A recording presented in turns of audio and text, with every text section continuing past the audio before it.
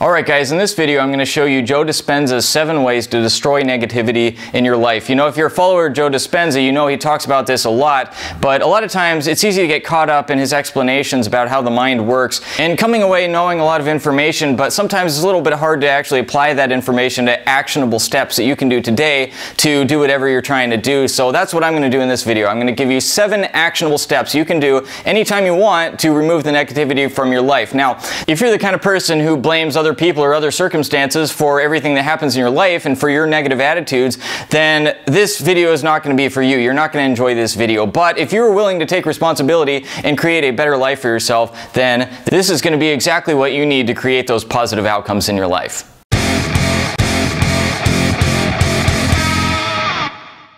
Okay, now the first way that you can get rid of negativity in your life is to recognize your responsibility in creating it, right? I mean, there's always external stimulus. Maybe your coworkers are a pain, maybe your boss is a jerk, maybe the weather sucks, maybe your car keeps breaking down. Whatever it is, there's always external stimulus. There's always things that you can use as an excuse to be negative, but your reaction to those stimulus is always your choice.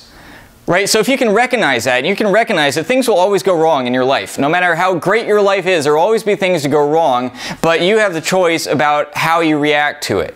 And I say this because most of the stuff that you hear about removing negativity in your life has to do with changing your external environment, from getting rid of those negative stimuli.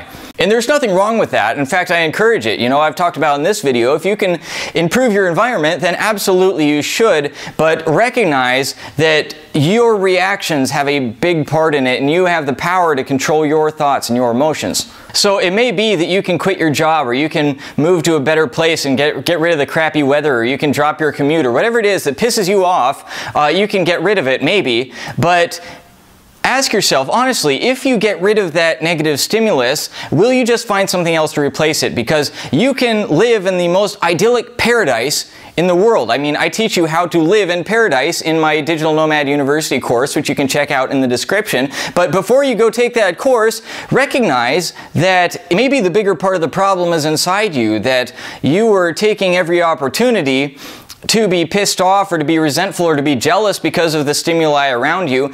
And if you go live on the most beautiful place on earth, well, you're still going to find excuses to have those same feelings. Like Dr. Joe says, you get addicted to those negative feelings. Those negative emotions create chemical hormone reactions in your body, and you can actually get addicted to those hormones, so that your mind and your body will keep on bringing up those negative emotions regardless of your circumstances. So you can get rid of your crappy boss and get rid of your crappy commute, get rid of your crappy weather, all this stuff that's bothering you, and then you'll just find something else to bother you. So stop blaming everything outside of you for the negativity in your life and take responsibility for what you can ultimately control, because those negative stimulus you're always going to have. You can control them to some extent sometimes, but you can always control your reaction to them.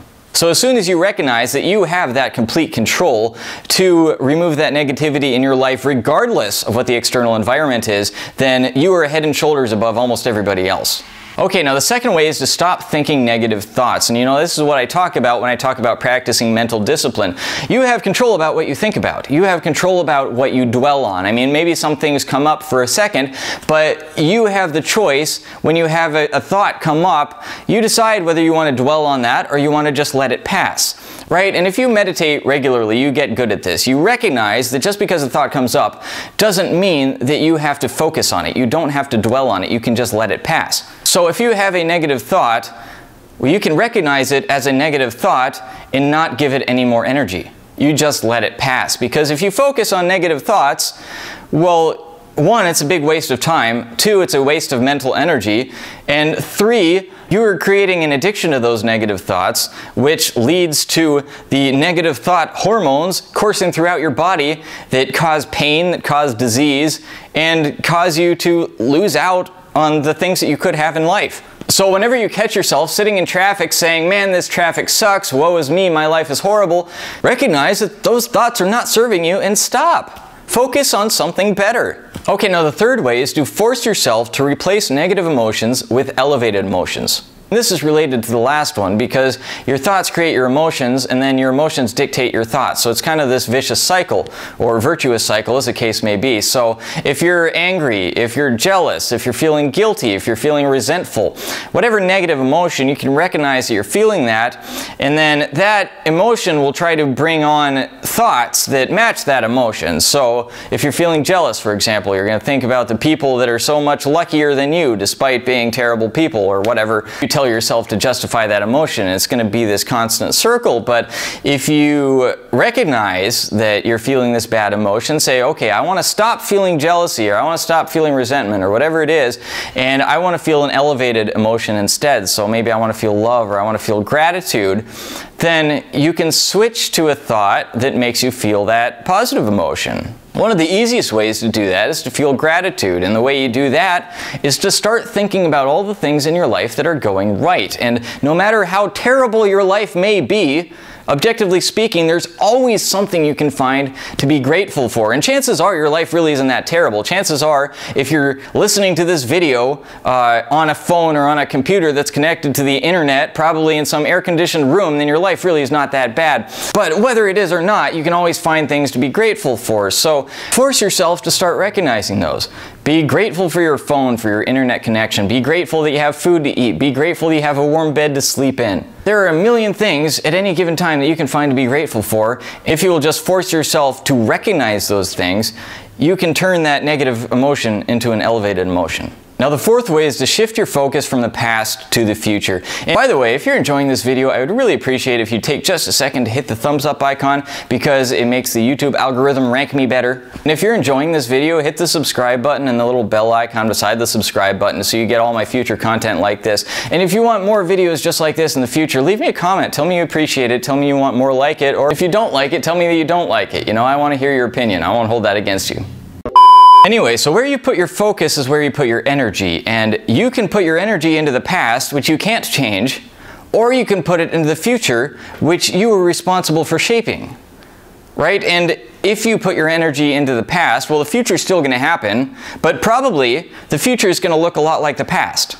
No matter where you are in your life, your future can be a lot better than your past, because who you are shapes your outcomes in life, and you have the opportunity at any point in your life to be a better person than you were in the past, right? We're always evolving, we're always getting better, unless we actively choose not to. So if you focus on a future that is desirable to you, and instead of the bad things in the past, and you know, the more you replay those traumatic incidents, if your parents abused you, or your first girlfriend broke up with you cruelly, or the people at school made fun of you, whatever it is, if you focus on those negative events, you are recreating them. You are recreating the emotions that go with them in your mind, and you're creating an addiction to those negative emotions. So stop focusing on those bad things that happened to you in the past, and start focusing on the future that you desire. Because where you focus, that's where you put your energy. Now, the fifth way to get rid of negativity is to replace your survival focus with an abundance focus.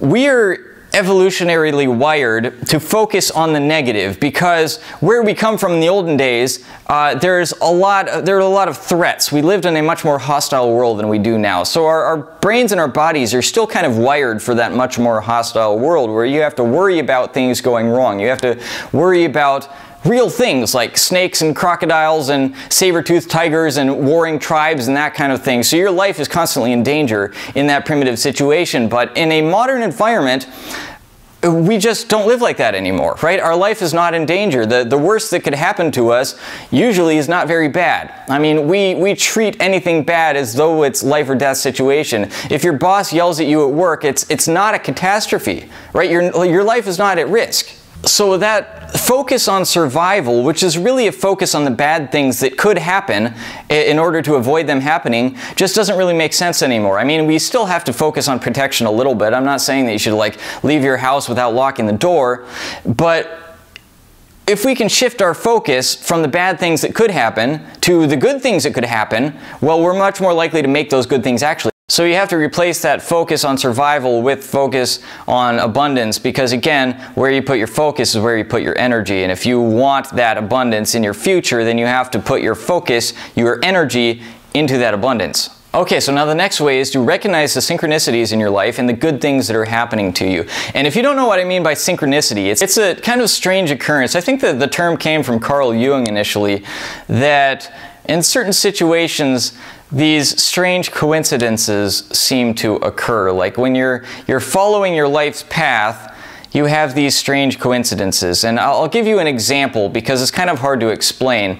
But I was learning about synchronicities. I watched a few videos about it. And then the next day, in the morning, my girlfriend told me she had a dream. And in the dream, there was some tall blonde man that she didn't recognize. And I said, he's probably Dutch because, you know, the Dutch are tall and blonde. Pretty clever of me, I know.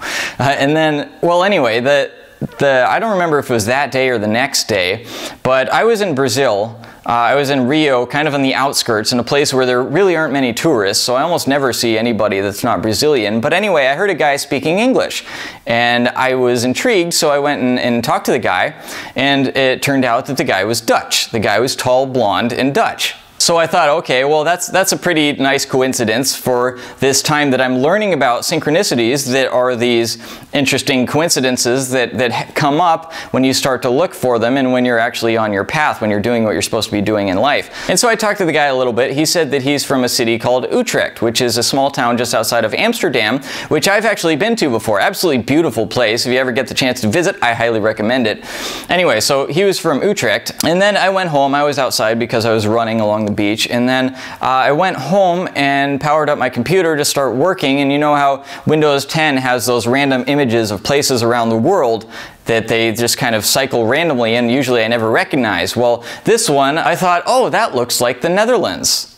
Wouldn't that be a crazy coincidence? So I clicked on the little thing that tells you where the picture was taken, and sure enough, it was the Netherlands. And not only was it the Netherlands, it was Utrecht.